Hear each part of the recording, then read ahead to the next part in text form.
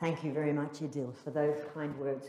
And I'd really like to thank everyone who's involved in the PROTECT Consortium for the invitation to be here this week, but also for the cooperation that we have enjoyed with UNHCR throughout the project. It's been particularly valuable for us to learn of some of the outputs of the work over these last few days, which clearly have some very important potential to further some of the debates and to serve as tools to promote higher standards in the application of refugee law, asylum and migration policies, including reinforcing respect for the rights of migrants. I've been asked today to speak about expectations for this year's Global Refugee Forum, which will be held in Geneva in December.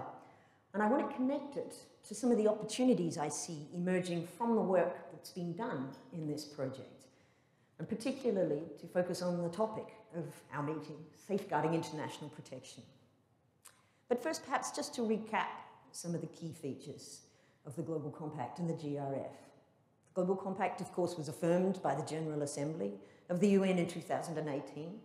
and it aims to build on the binding international legal framework for refugees, including the 1951 Convention relating to the status of refugees, but also customary international law, and very importantly, regional refugee instruments, including in Africa and Latin America. While not legally binding in and of itself, the Global Compact seeks to promote and ensure greater observance of those existing standards in practice, in a climate in which we see clearly, also borne out from some of our discussions over these few days, a significant need for that. It seeks also to provide a framework for more predictable and equitable responsibility sharing and solutions for refugees. Responsibility sharing being a concept that's not regulated in international law, but which has important foundations therein. And I'll return to that shortly. At the same time as the GCR was adopted, the UN General Assembly also endorsed the Global Compact on safe, orderly and regular migration, which of course is aimed at strengthening protection for the rights of migrants and furthering cooperation on migration management and governance for the first time in such a comprehensive international instrument. The GCR established the Global Refugee Forum, which seeks to provide a high-level platform which will be convened every 4 years to bring together states, but also many other stakeholders, where they are encouraged to make and fulfill pledges linked to the GCR's objectives, and thereby also promote more coordinated and comprehensive international responses to refugee situations. Of the over 1,400 pledges that were made in and since 2019, almost 25% have been fulfilled, while many others have substantially advanced in their progress. And this December, the second GRF, will be one where we'll be taking stock of what progress has been made, but also seeking to encourage states and other stakeholders to further advance that implementation of the pledges and to look at making new and concrete commitments to address the many areas of need in refugee protection. Multi-stakeholder engagement is a key feature of the GCR, which calls for action not only by states, but also contributions from others who, based on their mandates or capacity, have contributions to make, including international organizations, civil society, private sector actors, host communities, and refugees themselves. And this multi-stakeholder approach seeks to strengthen international protection by bringing the different perspectives on these issues, as well as the expertise and capacity that we see in many refugee situations worldwide. In 2019, a very significant number of pledges were made by non-state actors, demonstrating the breadth of these actors and their engagement in international protection in many important ways. Crucially, it also gave a platform and a voice for many refugees and refugee-led organizations, many of which have continued to develop their activities and increase their visibility in this work, as well as their role in advising and highlighting to UNHCR key ways in which we can and need to improve our work. Since yesterday morning, I should say, this multi-stakeholder approach, however, is not intended to let states off the hook, to permit them to evade their obligations or to transfer that somehow to other non-state actors. But it does seek to recognize and to give greater amplification to the important role that non-state actors can and do play in international protection in practice in many situations. Since yesterday morning, we've heard about some fascinating and in many cases very sobering findings emerging from the PROTECT work packages and many of the challenges to international protection in practice that they highlight. So this, I guess, raises a big question for the Global Compact on refugees. What then can be done to strengthen international protection through a non-binding piece of paper drafted in challenging circumstances 4 years ago? I want to offer what might be a provocative answer to that, saying that this will depend to a certain extent on us in this room. I want to lay down the challenge to all of us, as well as our wider networks, academics, lawyers, civil society organisations, members of receiving communities, refugees and international organisations, to advocate and to make pledges ourselves, to lend momentum to the process and to seek to press states to do what needs to be done to ensure international protection is safeguarded and reinforced, but also to make a difference to the lives of individuals where we can. Of course, speaking realistically, we see that today's environment is in some ways even more difficult than 2018. Here in Europe, we've seen the rise of the far right in a number of countries where they've consolidated their leadership and where they have moved into key roles in government in a number of states. The Syrian war in 2 weeks' time will mark its 12th anniversary. It's been going for longer than World War II. And we see millions of Syrian refugees who are unable to find solutions, but are also finding the protection that they're enjoying in neighbouring countries increasingly becoming precarious. In Afghanistan, the Taliban, of course, 2 years ago took over, and we've since seen human rights violations becoming routine, widespread, and systematic in many areas, particularly as regards the rights of women, forcing more to flee. And we have Rohingyas who remain displaced in their millions, including in Bangladesh, but increasingly also taking to the sea in dangerous maritime movements in search of safety. The conflict broke out in Ukraine, of course, but before that, we've seen it spread and grow in the Sahel, in Central African Republic, Cameroon, Niger, the Niger Delta, Ethiopia, and elsewhere. So these developments really highlight very starkly the need for those of us with relevant research, knowledge, and voices and influence in national, regional, and international fora to use them to see if we can push for more commitments to reinforce refugee protection. This project was specifically funded by the Horizon 2020 program with the aim of seeking to ensure support for the implementation of the Global Compact. Now that the work's been done, fascinating and far-reaching work, as we've heard the last few days, we need to think about how we can use that in order to press for some of the gaps in international protection to be addressed. I want to set out 5 key GCR areas where we've seen some progress, but where there is scope and a need to press for more in 2023, and encourage you to think about ways in which the PROTECT work and other work in which you may be involved can seek to further these aims. So firstly, responsibility sharing. The GCR calls for greater responsibility sharing, including amongst states, to seek to better protect and assist refugees, but also to support host countries and communities. And this is particularly critical in view of the stark imbalances we see in the global distribution of refugee populations worldwide. In 2021, 85% of the world's refugees were living in low and middle income countries. With displacement from Ukraine, that's shifted somewhat, but it's still 74% of global refugees worldwide who are hosted in countries with far fewer resources to care for them than those we have in Europe. Despite the challenges that we all see and hear about regularly regarding the EU's response to Ukraine, we therefore have many countries that are under extreme pressure who need greater support to be able to continue to provide support to refugees. A point on language. Natasha from the Commission noted yesterday that Gillian Triggs, like the GCR, referred to burden sharing, which is a term that is used in the GCR alongside responsibility sharing. And UNHCR uses this not in order to emphasize that refugees are a burden on those countries and communities which host them, but rather to recognise that there are costs and there are challenges around hosting refugees that need to be more equitably shared and distributed. We think it also recognises the importance of those of us working in this field to acknowledge and seek to alleviate the burdens that refugees themselves carry, including in many cases the harm they've suffered, the trauma, their memories, and to see if we can seek to find constructive ways to help them move beyond that, and also to make the most of the potential and the enormous contributions they can make to communities that host them.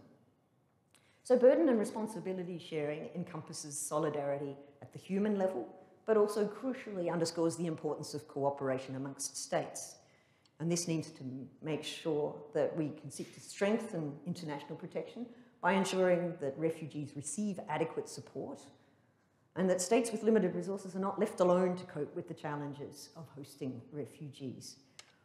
They should be able, under the GCR framework, to benefit from matching opportunities between donors and host countries, matching needs with available resources and pledges, as well as through direct financing, material and technical support and assistance, but also crucially, more opportunities for refugees physically to be hosted in the global north. So amongst some of the pledges and actions on responsibility sharing that we've seen over the past 4 years, there's been the establishment of some specific platforms designed to address specific refugee situations,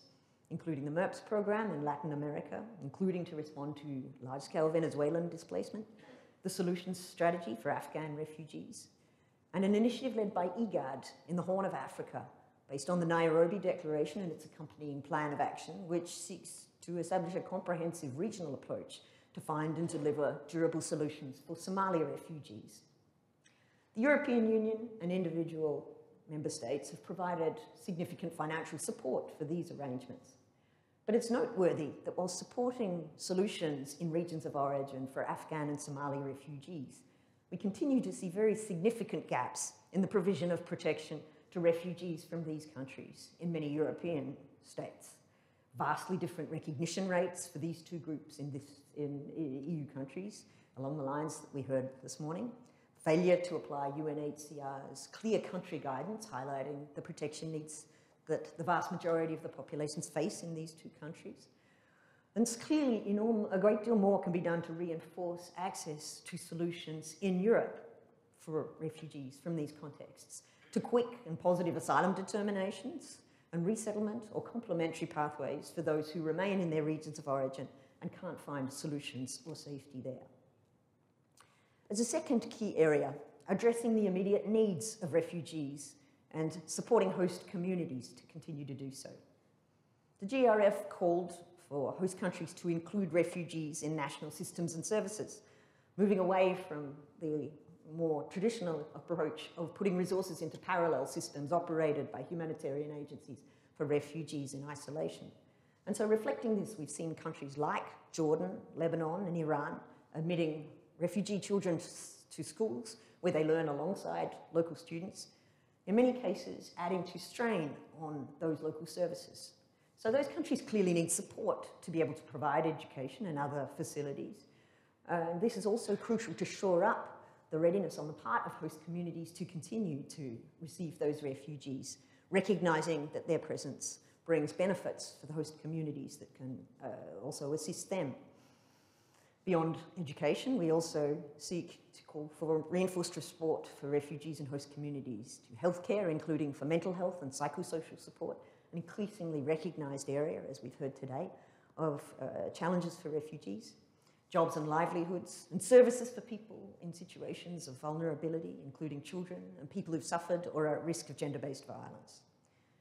Again, Europe has contributed very significant financial resources to reinforcing access to these services and programs in many situations. But a great deal more is going to be needed to ensure that those countries are going to continue to be in a position to protect refugees in their regions of origin, in a climate in which we see negative economic trends, rising prices, and food insecurity, amongst many other problems. But at the same time, responsibility sharing on the part of Europe needs to involve more than simply paying other states to host refugees physically in their territories. Listening to the discussion of some of the gaps in reception systems that we've heard about today, housing needs, mental health and psychosocial support, provision of basic services. Clearly, we need to be reminding European countries that the standards that they have enshrined in European Union law need to be respected. And if advocacy and calls for pledges is not going to succeed in advancing things, then litigation and other routes might need to be considered also. As a third key area, solutions, one of the central objectives of the Global Compact, which is particularly pressing given we see in many, many situations that an end to displacement remains elusive. At the beginning of 2022, some 15.9 million refugees were in so-called protracted situations, which UNHCR defines as 25,000 or more people who've been displaced for 5 or more years.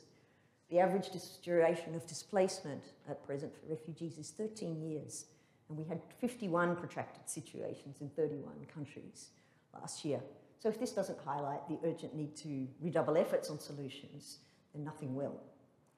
So we've seen important pledges made in and since 2019 to try and increase access to solutions, including through creating conditions for people to voluntarily return in safety and dignity, including through development assistance, through humanitarian aid in many cases, but also to seek to offer places for people to find solutions in third countries, including through resettlement. We had a number of countries that have pledged to increase their quotas: Canada, Finland, France, Iceland and Ireland, as well as Norway, amongst others. Community sponsorship programs have also been launched in the UK, Ireland, Germany and Spain, and have been discussed in many others. Important and innovative programs which can allow private citizens and groups to be able to offer to receive refugees and to support their integration, welcoming them into their new host communities. And we've seen also a number of countries who have established or expanded complementary pathways, legal avenues for refugees more easily to access family reunification, labour migration programs or study visa programs. This needs to continue, however, given the numbers of displaced people worldwide are rising exponentially. We need to have the resettlement provisions that are foreseen in the EU Pact to be adopted to put these onto a more legally binding footing. But after that, there will need to be significant further advocacy to encourage the EU to do more on this front. There's 2 other key GCR areas where more progress is needed, and where I think that the PROTECT programme might have particularly relevant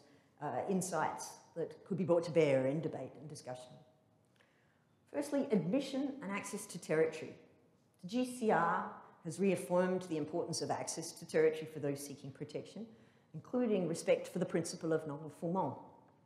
which includes, of course, refraining from denying access to refugees and asylum seekers at the frontier. But this is an area where we clearly have a need to see Europe doing more. In recent months, we've had too many occasions where vessels which have rescued refugees and migrants in the Mediterranean have been unable to disembark in a place of safety in Europe, despite the fact that rescue has taken place in European search and rescue areas, or affected by vessels flying EU member state flags, or accrued by NGOs who are based in EU member states. We could avoid some of the all too frequent tragedies that we are seeing in European waters if we were to see more firm pledges by coastal states to allow rescued refugees and migrants to disembark in line with international maritime law's obligations, and also more commitments to come from other non-coastal states to take some of those rescued for the purposes of processing asylum claims, granting of protection where needed, or other forms of referral and support. A relocation initiative that was recently launched by the European Commission has seen too few places pledged, and where those have been made, they've been materialising too slowly. HCR and IOM have together been advocating for regional disembarkation mechanisms to reinforce capacity to disembark in states on both sides of the Mediterranean Sea, as well as reinforcing protections capacity in neighbouring origins to obviate the need for at least some people to take to the seas in these dangerous journeys. Concerted advocacy to support this could help us move towards breaking the deadlock on the issue and would represent a significant step forward, not only in regards to responsibility sharing, but also reinforcing access to international protection.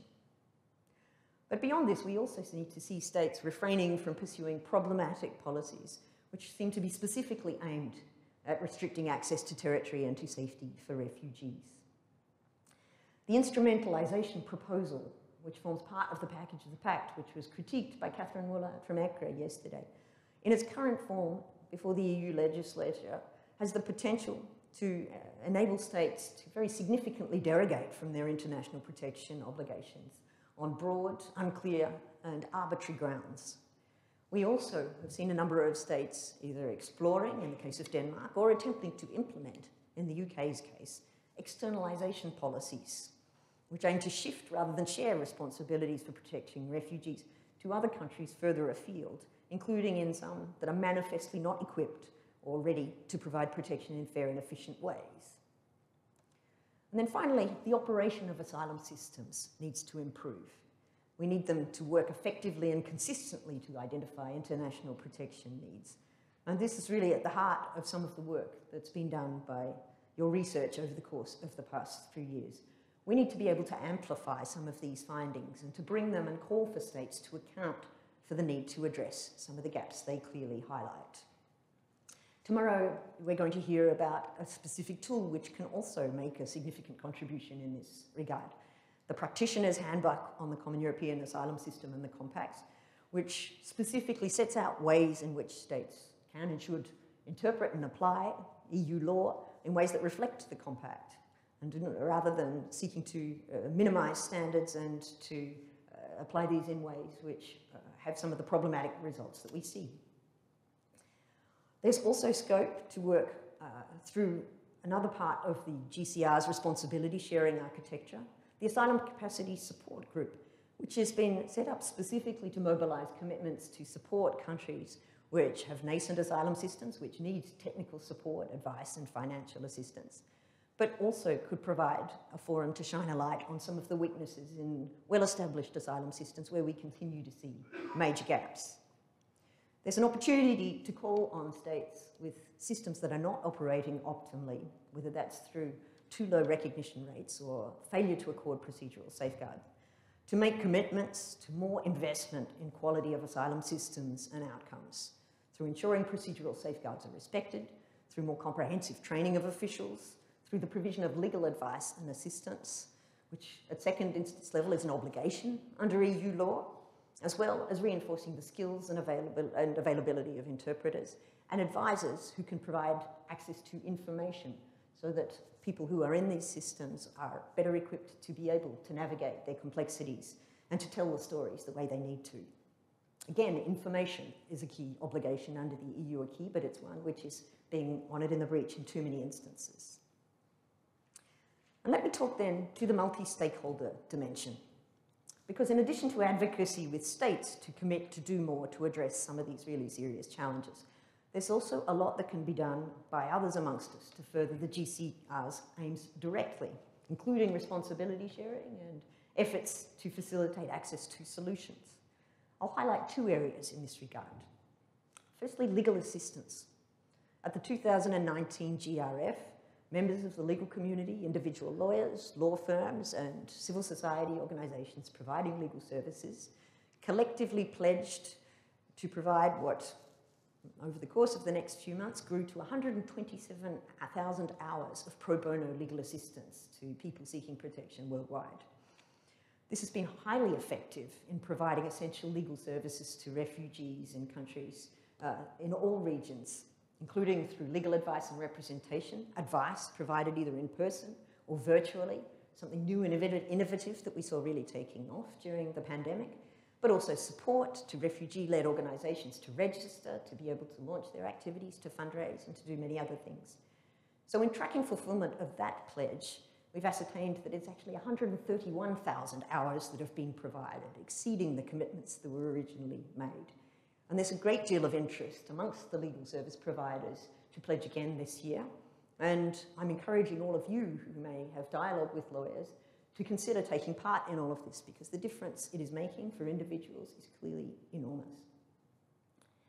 The second area I'll highlight is tertiary education, dear to many of your hearts, I'm sure. It's worth recalling that only 3% of the world's refugee population is able to access tertiary education, and that compares to some 37% for the global total otherwise. HCR has established an initiative known as 15 by 30 seeking to increase that percentage to 15% of the world's refugee population by the end of the decade. And academics can contribute directly to this initiative if they wish to explore ways in which they can do so. Paragraph 43 of the GCR established the Global Academic Interdisciplinary Network, a network which aims to support research and teaching on refugee issues, but also scholarships for refugees. And since its creation, it's also developed a specific focus on supporting universities in the Global South, including in large host countries for refugees, as well as individual scholars in exile who may not be able to get their qualifications recognized or may have very significant contributions they can make, but are unable to do so because of lack of networks or inroads into the academic communities in their asylum countries. So both within and outside the Global Academic Interdisciplinary Network, we've seen many universities making commitments through the gain or otherwise. Some 48 substantive pledges were made in 2019, many of which have been fulfilled, while others are advancing rapidly. Those included pledges to facilitate access for refugees to tertiary education, including programs to support refugee students to access universities in their host countries, whether that involves raising funds to meet enrolment and tuition fees, books charges, and other forms of support, but also facilitating access to places in universities in other regions, including support with application processes, documentation, fees, travel costs, and admission. We've seen a number of universities also signing up to become universities of sanctuary, providing bursaries or scholarships for scholars at risk in some cases, promoting the integration of refugee students through activities and through learning support, and assistance with language and social networks, amongst other things. We've also seen a number of universities develop or make available distance learning programs for refugee students who live in camps or in urban communities in refugee hosting countries who can't obtain the visas that they would need to travel for study. And this has made an incredible difference for the lives of a number of refugees who have succeeded with impressive results. And finally, let me mention another specific initiative that could be of interest.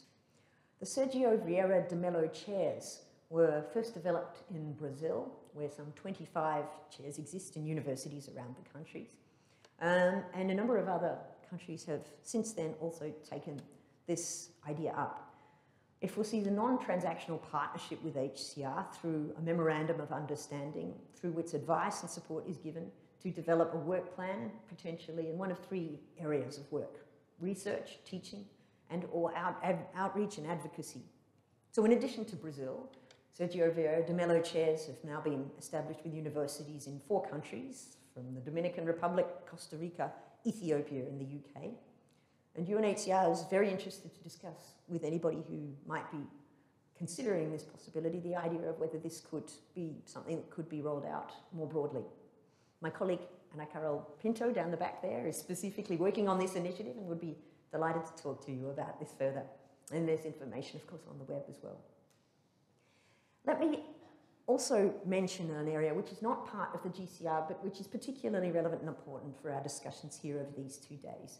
linking to the rights of migrants and the rights of refugees and migrants in mixed movements, where people who are moving for different kinds of reasons may be moving often in dangerous journeys alongside similar routes.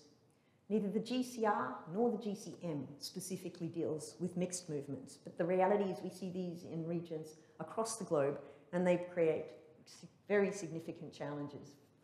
not only for states seeking to manage these, but also for individuals who are often exposed to enormous dangers and who may be exposed to some of the factors that cause the vulnerabilities we've talked about this morning. So what UNHCR is seeking to do this year is seeking to provide a platform where we can discuss the challenges around mixed movements and encourage states to seek to make pledges that could go directly to improving respect for the rights of refugees in those movements, but also encouraging states to engage in the process around the GCM. We had the International Migration Review Forum for the first time in New York of last year, where a number of states made pledges to support the implementation of the Global Migration Compact. But there was a lot of confusion about this, sometimes mixing up refugee programs and initiatives with those of migrants.